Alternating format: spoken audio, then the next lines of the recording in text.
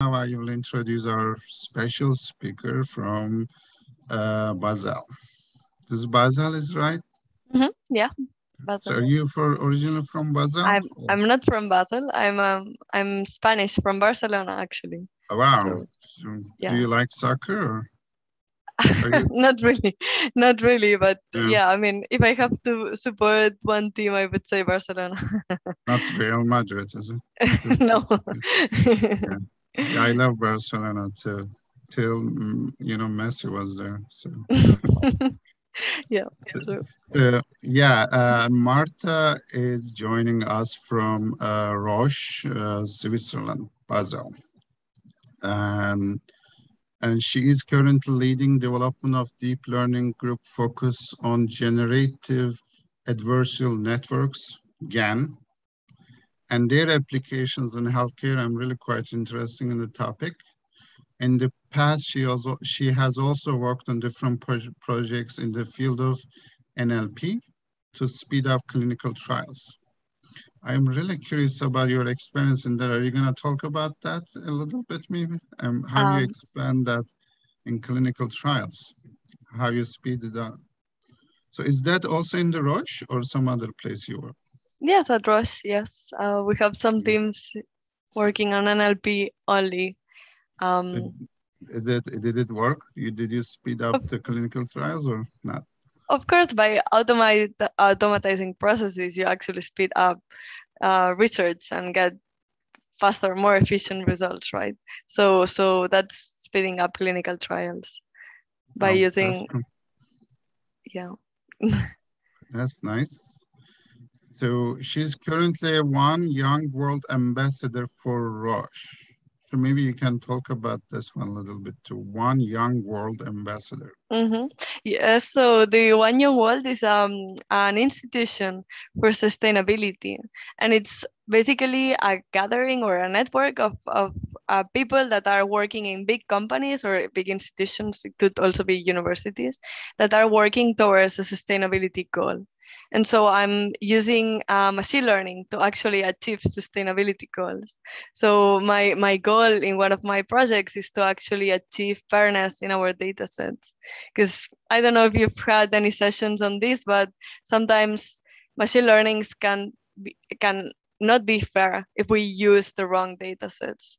And so yes, I'm trying to develop models to understand and increase awareness of this fairness in our data and in our machine learning models.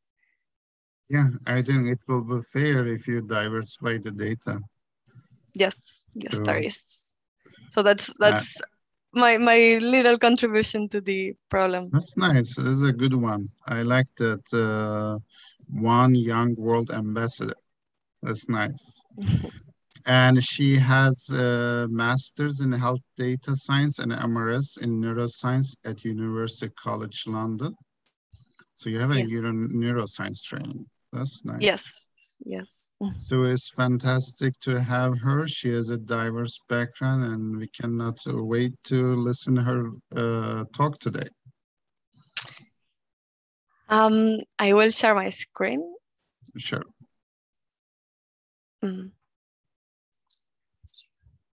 Wait, okay, 1 second. Lost We all got my a dots great now. audience, actually. So, Thank so you all for others, being yeah, here that's today. good. Yes, so let me share this. Okay, cool. Can you see my screen? Yes. Yes, we Good. can. So, well, thank you for the long and nice introduction. And thank you for giving me the opportunity to be here today to give this talk. And I wanted to talk today about how to generate synthetic data with GANs.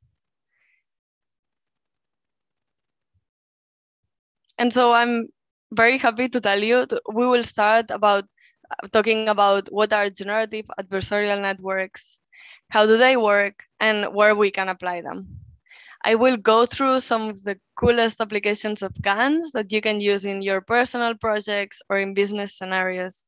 And I hope to touch different domains, although I will be a bit biased towards the healthcare sector because this is where I studied and where I work. And finally, I would like to tell you about why I think that we need synthetic data now. And I wanted to start having a little fun, and I wanted to start by playing a little game. So, can you tell me which one is a real person and which one is not? That's a good one. I will just say neither of them. What does the rest of the people think? Okay, good. Well, just let's get the vote from people. That's what they Yes. say. What do you think? So everyone I says hope. both are fake. Someone says two is real, one not. So that means that so obviously one of them is real, and people don't know which one. Great. It That's what works, but that's what I was hoping. Great. but most Amazing. says or most two is real. Okay. Two is real, right? Okay. But So most says actually both are fake. oh, I was right. Yes.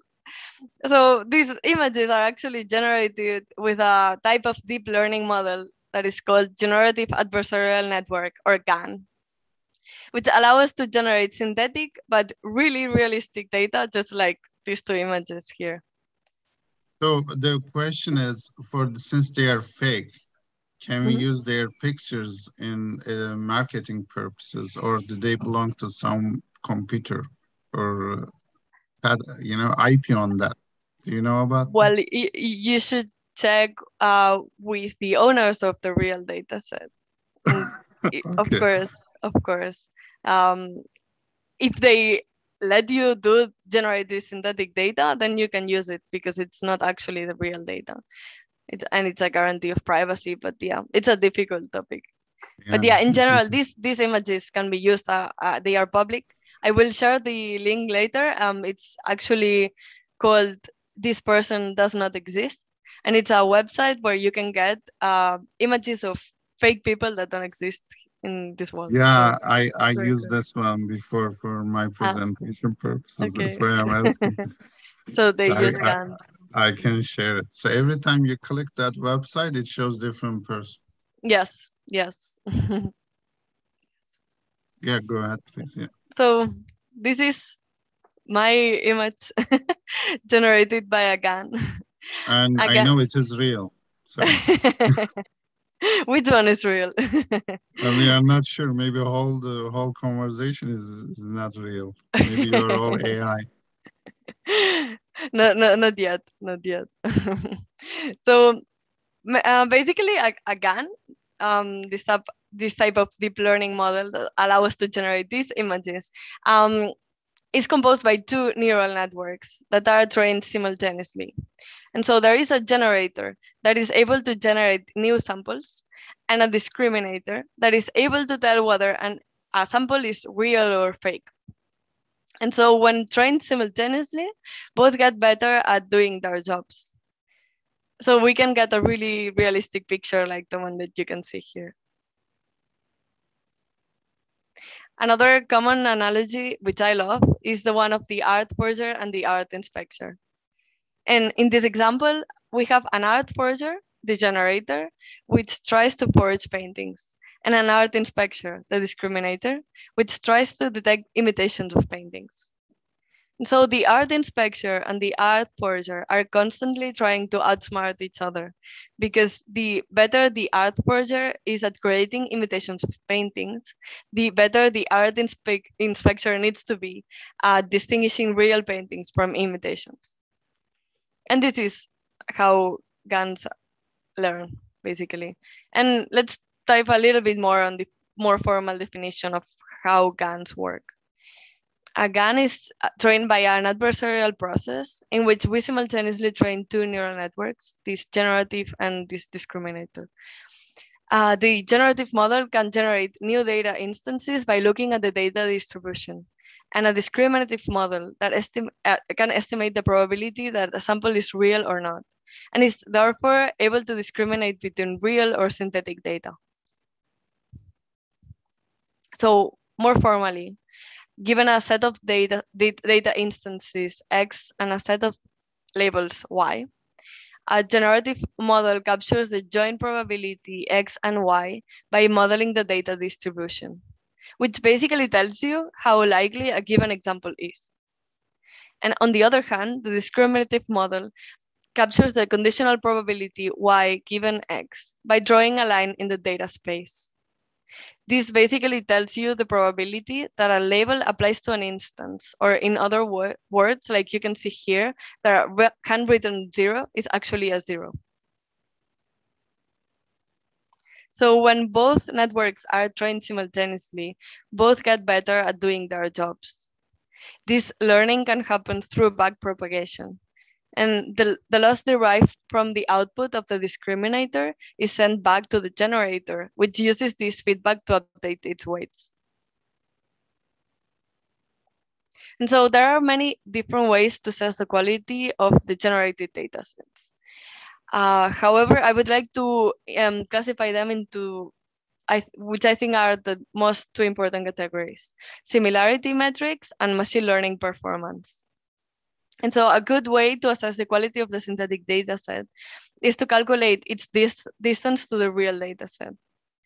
For example, we could look at the mean or standard deviation or any other aggregate statistic and compare it between the datasets. Or we could even use a distance function between images. Analyzing machine learning performance means to use the real dataset and the synthetic dataset for the same machine learning model and assess the difference in performance. If the performance changes a lot when we are using the synthetic dataset, maybe the synthetic dataset is not really useful. And so GANs can be used for a myriad of applications that can be really cool. So let's look into the coolest ones. The first cool application that you have already seen is face generation. With a big enough dataset, we should be able to generate images of people that don't really exist. And so maybe now you're thinking, why do I need that? That's a bit silly to do, right? What's the purpose? But start thinking about it. So can we generate faces for marketing purposes, like you said, or maybe for games, or even for creating a character in a movie? So AI, and in particular GANs, have changed the world of image editing and manipulation. And so one of the biggest breakthroughs, I think, was Photoshop 22.0, which now comes with a new addition called neural filters that are built with GANs, actually. And so neural filters allow the users for deeper edits, such as the ones that you can see here. You can change the subject's age or facial expression. You can amplify or reduce feelings, even feelings like joy or anger, or remove specific features like glasses or the bird. In the field of image processing and editing, GANs have also proved to be really good at improving the resolution of images. And this would definitely improve the quality of our models, especially if we use real data, because many times this data that we are using is of really low quality. GANs are also a solution to improve image restoration and reconstruction. So imagine that you take some pictures from a fantastic trip, and the person that took the picture put the finger in front of the camera. So can you imagine if we could actually restore this picture and remove this finger? Like, of course, this sounds a bit fantastic, and maybe you think it's a bit useless. But for now, this is definitely beneficial for improving the quality of our images. So style transfer was definitely a breakthrough in the evolution of GANs. Image style transfer allows us to apply the style of one image onto another image while keeping the output realistic, just like these images here. For example, we can transform a zebra into a horse in seconds, or we can generate paintings with the style of different famous artists. So for example, here you could paint the Golden Bridge with the style of Edvard Munch, the painter who, the artist who painted the Scream. As you can imagine, style transfer is widely used for image filters in any platform or social media platform. If we think about it, I can't stop thinking about the many applications of style transfer. So, for example, the easiest one that comes to mind is to generate art, because we could transfer the style of one painter into another painting and get a novel painting that we had never seen. But let's say that we imagine that we develop a GAN that is really good for audio. So do you think we could actually create songs from different singers? Another application, really interesting application of GANs is text to image translation. This allows us to generate realistic images based on a text. These models have, of course, the added complexity of having to match words to images. But as you can see here, they already are doing a pretty good job at it. So this application can be really useful for designers or marketing departments in order to get inspiration from the variety of outputs of GANs, or to even generate quick designs from sketches like these ones. It could also help us, for example, to illustrate visually a book, or even better for us, to build our PowerPoints with cool images that actually speak for themselves. So GANs were proposed by Ian Goodfellow and some colleagues in 2014 and have improved really fast since. In the latest years, significant attention has been given to GANs from all different industries. And this includes healthcare, finance, arts, media, and manufacturing, and many others. This has led to the development of many GAN architectures over time, and their performance have increased a lot. And so recently, GANs have also been adapted to actually take different types of data that not only include images, but also tabular data, text, audio, video, and like electronic health records, for example.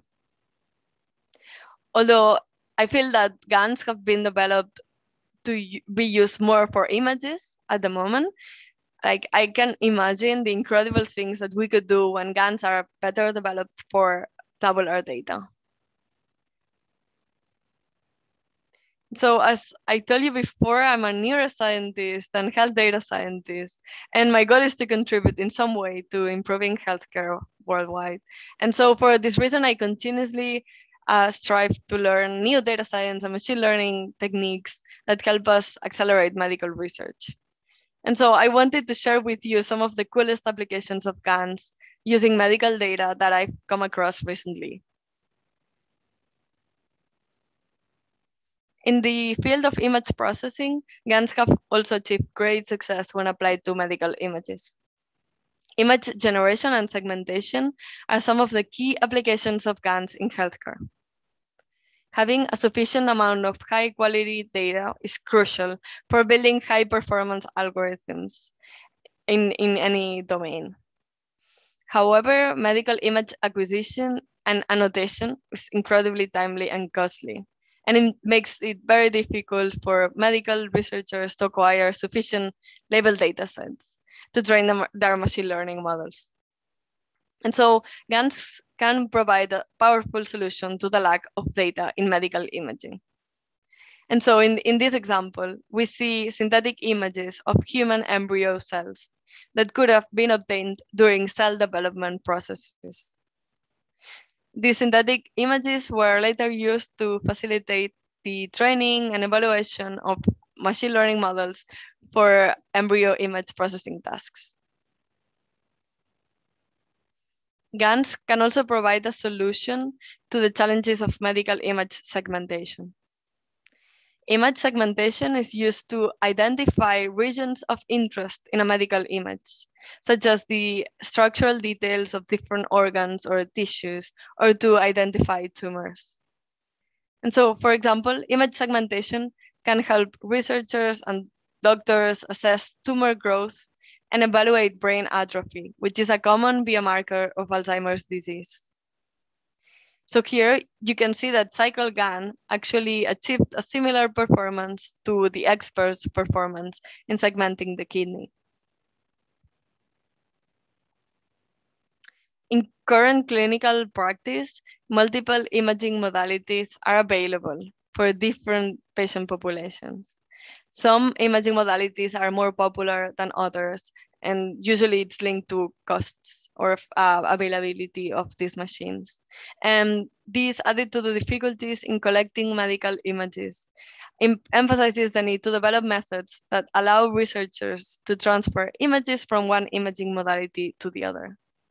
And so in the same way that style transfer allowed us to transform zebras to horses, researchers here were able to transform MRI images to CT scan images with great quality.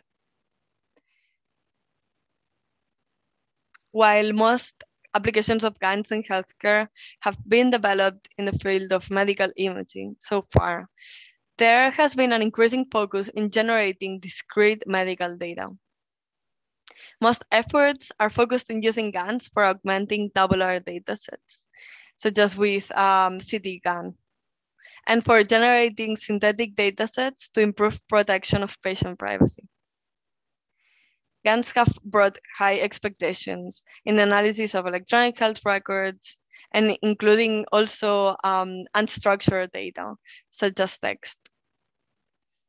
So here you have some links that you can later check if you want to learn more about the cool applications of GANs in the medical domain. So far, we've seen some cool applications of GANs for improving the quality of our images or for image editing. We've also seen how to apply these capabilities in the medical domain.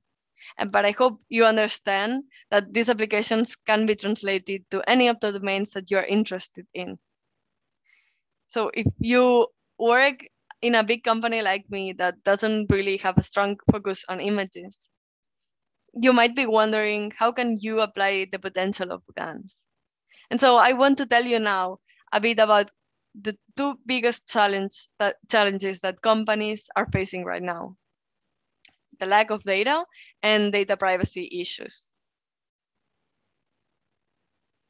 So as you might know, modern machine learning models, such as deep neural networks, may have billions of parameters and require massive labeled training datasets, which are many times, most of the times, not available. Sometimes some types of data, such as medical data, are difficult to obtain, are very costly, or sometimes there is no easy way to acquire this data, such as with medical gadgets. And also because of privacy concerns. GANs could be a solution to exploit the power of the very valuable data that we already have available. With GANs, we could augment the size of our data sets by learning from the data that we already have, and also by adding some variation to this data. And this will lead to better and more generalizable ML models. AI trends are moving towards a data-centric approach in which the protagonists are not models anymore, but data. As ML scientists, if we want to build models with high performance, that doesn't mean only high accuracy, but also outputs that are generalizable and basically are of high quality. For this, we need more and better data, and we need to put a stronger focus on understanding the underlying distributions of the data that we are using. Many of the datasets that we work with have unequal class distributions. This is many times due to the data collection process.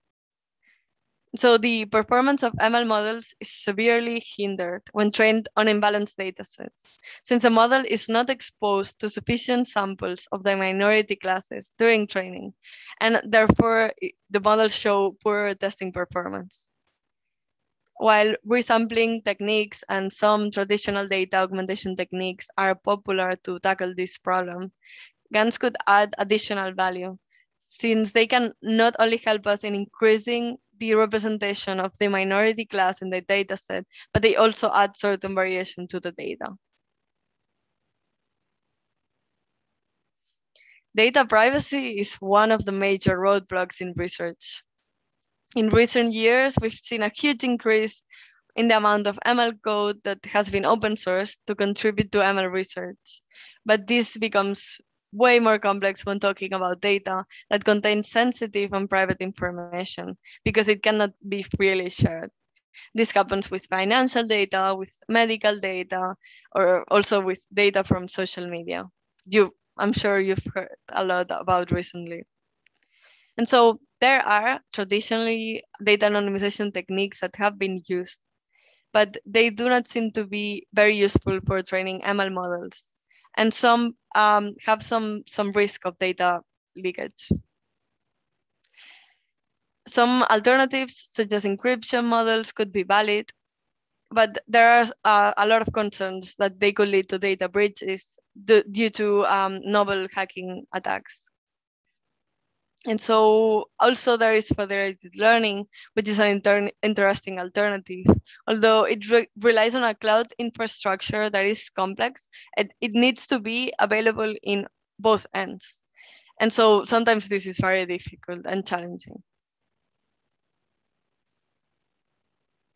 With GANs, we could actually generate synthetic data that retains the underlying statistical distributions of the original data, but does not rely and that doesn't rely on masking or omitting the original data.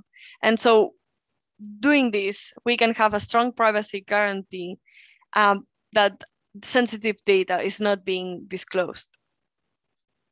The key consists here on finding a good trade-off between lowering the quality of the synthetic data set and adding variation to this data and making it private to make sure that no sensitive data can be leaked.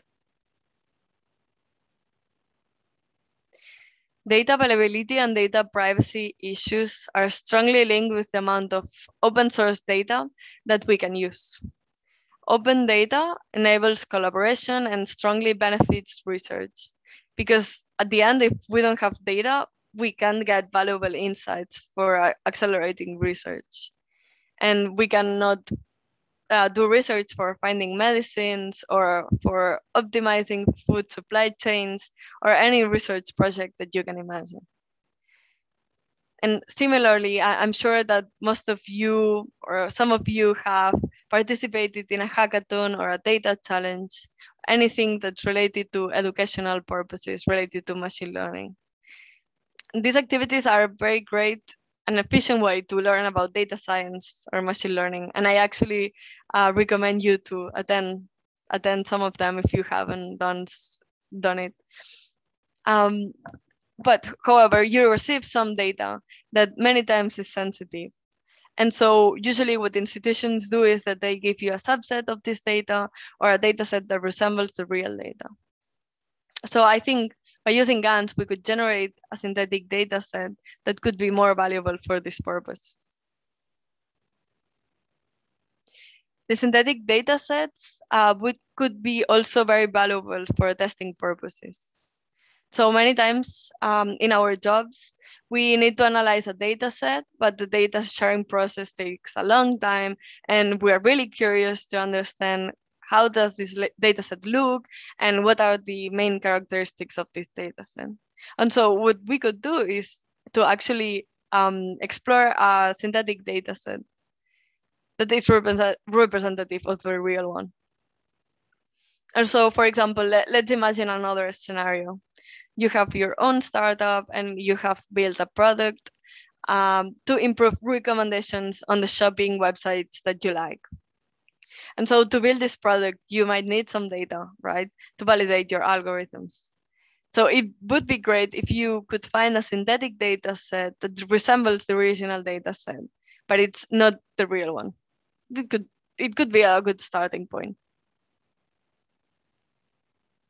So, in summary, using GANs to generate synthetic private datasets could be a huge step forward in machine learning research, as it would make datasets more easily accessible, allowing us to train our models with more and more diverse data, and ultimately benefiting research. And so we've reached the end of the presentation. Thank you all for your attention. I hope you enjoyed it. Of course, feel free to add me on LinkedIn if you want to discuss more, if you want to share your thoughts. But now I'm sure we have some time for Q&A. Thank you.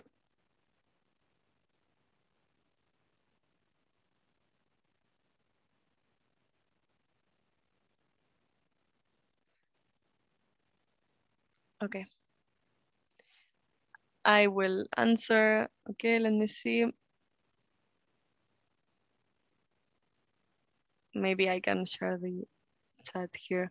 So why do you need GANs for image segmentation? So again, like I explained with that example, it is we can use GANs for improving the image quality, image restoration, and segmentation. And so this could definitely improve the quality of our techniques at the moment. How does one train a medical image scan when there is lack of ground truth images? Yeah, that's a really good question. Yes, of course we do need data to train a GAN, and that's you need to find a trade-off between how like usually that's why recently we've been focusing a lot on using GANs for generating datasets with privacy, because it can be that we have a lot of data, but this data cannot be shared. And so what we do is to generate a synthetic data that we can use to do data exploration, to do for testing purposes, but it will be realistic because the GAN has been trained with a lot of data, right? Um, I hope this answers your question. Of course, it's very difficult to train a GAN without enough data, and it's a good question. Yes, and again, if you have few images to train with, how do you train GANs? Same question, I guess. How can I learn more about drawing pictures from the text? Is it something new or is it a well-known algorithm? I mean, I don't think there is anything really well known so far regarding synthetic data generation. You can type image to text, text to image models, and you will find a lot of different GAN architectures that have been developed recently.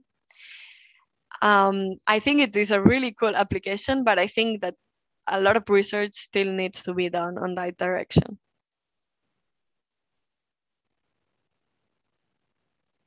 Okay.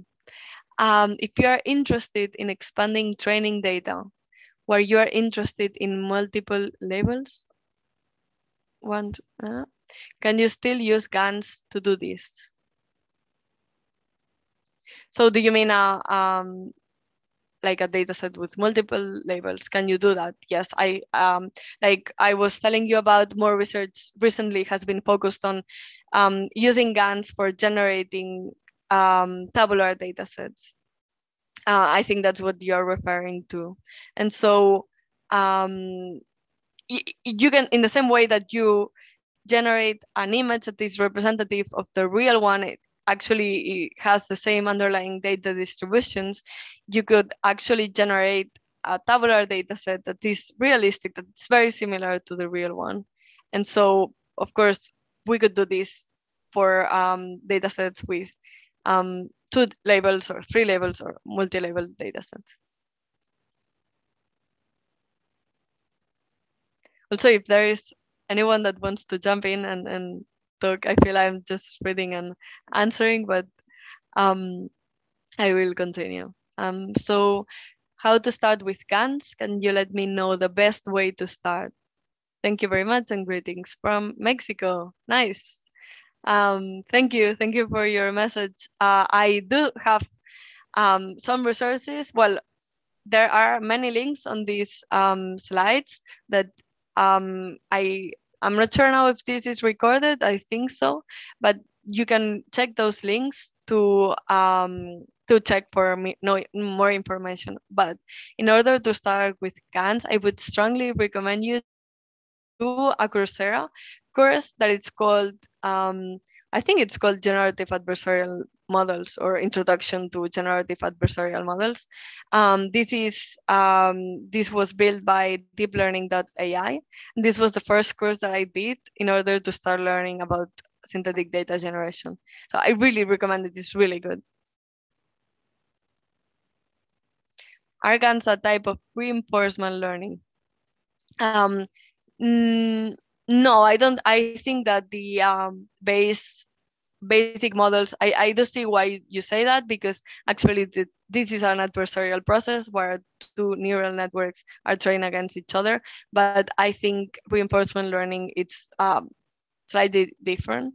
How I see it is that GANs can help us understand the underlying data distributions, while reinforcement learning can help us optimize our models. How do you choose the GAN type? Try and error. So first, what I would do is to, of course, understand what data do you have. So that's the first question. If you have tabular data or if you have image data, text data, you will start with different architectures. Then you need to understand the architecture that you're using, of course. If there are different architectures for the same tabular data, for the same type of data, of course, I would say trial and error. Read some papers to see what are the models with the highest performance, because you don't want to try all architectures that are out there, just like we do usually with any type of machine learning modeling, and start from there. What kind of statistical analysis are you using for the synthetic data? Do you have special metrics to show its accuracy or compare different GAN approach results? Yeah, so I think, I hope it was clear what I was telling you about. I think the way that we assess the quality of the data sets is by comparing the distance between the real data set and the synthetic data set. And so you can use that. There are many different quality metrics, there are many different distance metrics, but I would start basically by comparing means or standard deviation or any easy, like simple aggregate statistic, and compare it between the real and the synthetic data set. And this will give you a big picture of the quality of the synthetic data set. Then you can dig more or deeper. There are different distance functions that you can use for calculating this, like the Earth moving distance or any others. And so, yes, I cannot tell you a specific one, but I would strongly recommend you to read about these more complex distance functions. And also, like I said, I think it is very, very useful to use a machine learning model to compare the two data sets, the performance with the two data sets, because this will give you a big feeling of the quality of the synthetic data set that you've generated.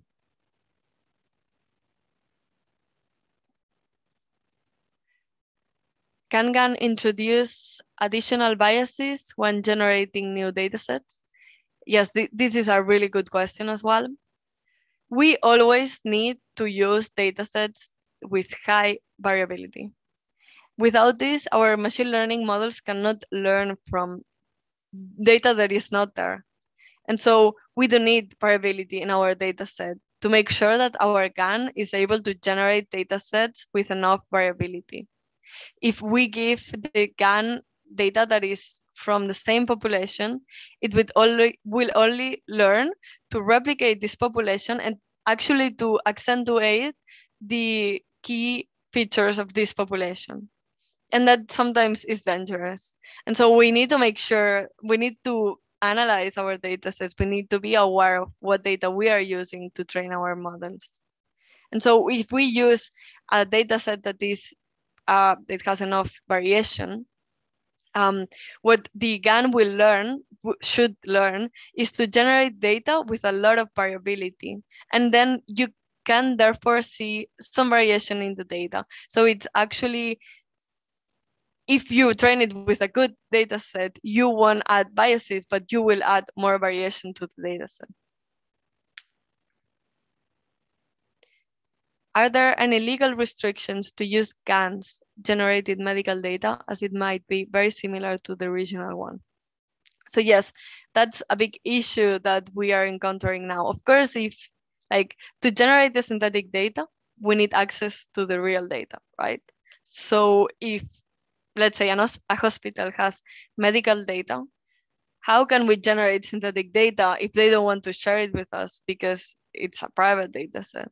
And so we have to solve this challenge in some way. And pharmaceutical companies, healthcare companies are actually starting to discuss about this. But of course, you cannot share this private data set. Maybe if this hospital could generate this synthetic data set, that could be a solution, right? Because if they generate it on their end, they could actually share it with us and make it open source or whatever. So yeah, we have to consider these legal restrictions. But if we are talking about data that is less sensitive, we can always use synthetic datasets for the purposes that I shared. Okay, Arthur says, I'm confident that GANs will accelerate the generation of lifelike synthetic data. However, I'm very uneasy with the opposite problem, to distinguish real versus synthetic data. Has your work given you better insight on this opposite problem? Yes, that's, I think, as ML scientists, doesn't matter if we are playing with GANs or we are using any other deep learning model for predictive purposes or anything. I think we have to be responsible. We have to use these tools responsibly. And we have to always remember the ethics behind all these models. And with advances in ML and deep learning, this becomes more and more an issue because we are able to do things that we weren't able to do before. And so, for example, this is one example, right? We've heard a lot recently about deep fakes. Can we generate deep fakes with generative adversarial networks? I'm sure. Can we generate an image that is very similar to, that has a very similar face to mine and actually end up generating something that resembles the real one? Yes, of course, I think, but we have the responsibility to not do that. And to be honest, also it is a responsibility of the people that share this data and, for example, media and so on. And so there is a strong discussion on this topic. What type of similarity metrics used to evaluate the generated synthetic data? Well, like I said, I think this was the same question as before, but like I said, quality metrics, similarity metrics between the two data sets, and machine learning performance. This is what I would go for. Hi, Marta. Hi, Daniel. That was a very nice presentation on the use of GANs. Thanks. I'm curious if you can comment on the difference between self-supervision methods and GANs. Well, I think they are different methods, right? So self-supervision, I mean, I think the purpose of GANs is to generate a data set that resembles the real one, not for predicting. I mean, you cannot actually use generative networks, adversarial networks that are trained against each other to achieve a higher performance in predictive models. So that's something that we could check, but I don't have much experience on this. I cannot tell you exactly. I will check though because it's interesting. Are there any medical applications that combines GAN with NLP? So like I said, I think this would be really cool. NLP, we find text data many times on medical files, for example. So you when you go to a doctor, you fill a paper, or maybe the doctor writes his notes on paper. They still do that sometimes, and so of course we need a lot of modeling and a lot of data science um, processing and data processing and so on to actually process this type of data in the medical domain. And so GANs could be really useful for example, for this data privacy topic that I was talking about. And so we can, if we want access to text data, but it's private and we cannot use it and we cannot share it because if it's private, can we generate a synthetic data set from text? That could be very interesting and could actually accelerate research a lot. For a context, like, and now I'm thinking, I also think it would be really cool. It's just a person of brainstorming, right? As long as we have the architectures, we could actually think about really crazy ideas. So I'm thinking, could we actually, by writing, like in the same example I shared with you, can we write a description of a medical image and actually get an example of this medical image? Like that could be really cool because medical images cannot be shared. This is something, one of the most private things, types of data that you can find. Can we actually generate these images for training purposes? That would be really interesting. For a context like recommender systems, the input matrix is a large and sparse. Do you have an idea whether GAN can handle this? Sparse means there are many zeros rather than values, and large matrix means more than 1,000 columns and 1,000 rows. So, okay, you are touching two topics. So first of all, yes, we need high amounts of data to train GANs. If not, they are not able to generate data with high quality, or maybe it will just replicate the data that it's seeing without making anything much different. Sparse, that's the problem of unbalanced data sets. And so if we give a huge, even if it's a huge data set, but the features all look the same, the GAN is not able to learn from this data. And so probably I can imagine if we have many zeros in our data set, the GAN will end up generating many zeros, which is something called mode collapse. So mode collapse basically means that the GAN gets stuck in learning one type of data that is usually more common in our data set and ends up generating this type of these characteristics all the time. So let's say if we have this data set full of zeros, it will end up generating a lot of zeros. And so it won't give us what we want, right? We want something that resembles the data that we have. And so this is also a problem, but it would also be a problem with any machine learning model, right? If we only have data that is zeros or is only from a specific distribution, it wouldn't be able to learn how to predict or how to classify.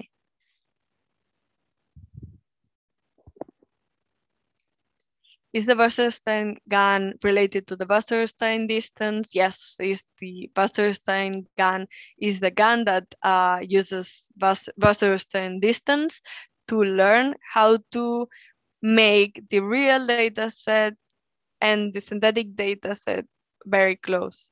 And if they are very close, that means they are very similar, and this synthetic data set resembles the original data set. And so what the GAN tries to do is to close this distance between the two data sets, and it has to use an optimizing function, right? And what Wasserstein GAN uses as an optimization function is Wasserstein distance. In some patients, medical image is used to generate synthetic data. If some patient's medical image is used to generate synthetic data, should that patient be paid some royalty? Really, really interesting. And if you want to learn more about this, that's something called data valuation. And basically it talks about, should we pay people that are sharing the data something for their data? And so if businesses are earning X amount of money from these data insights, should we be paying those data, those people something for this?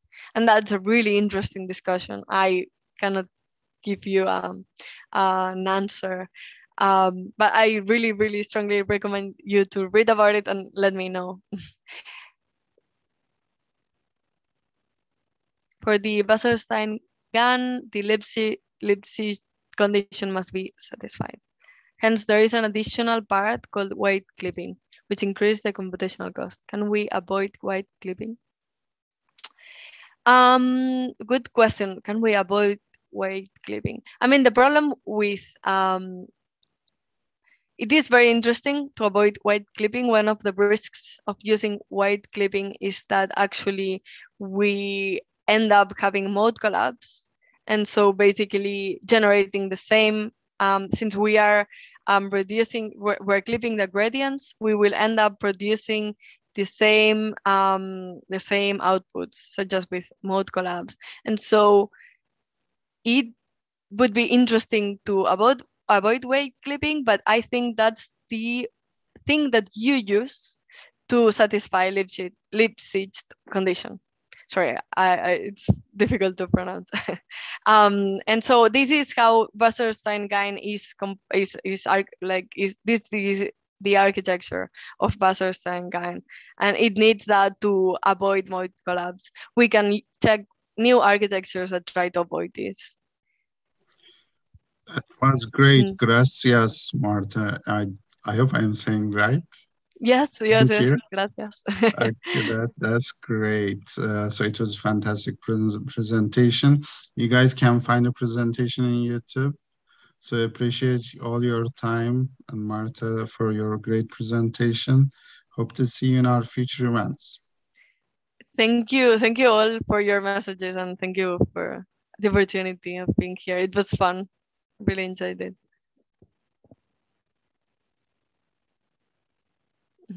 Thank you.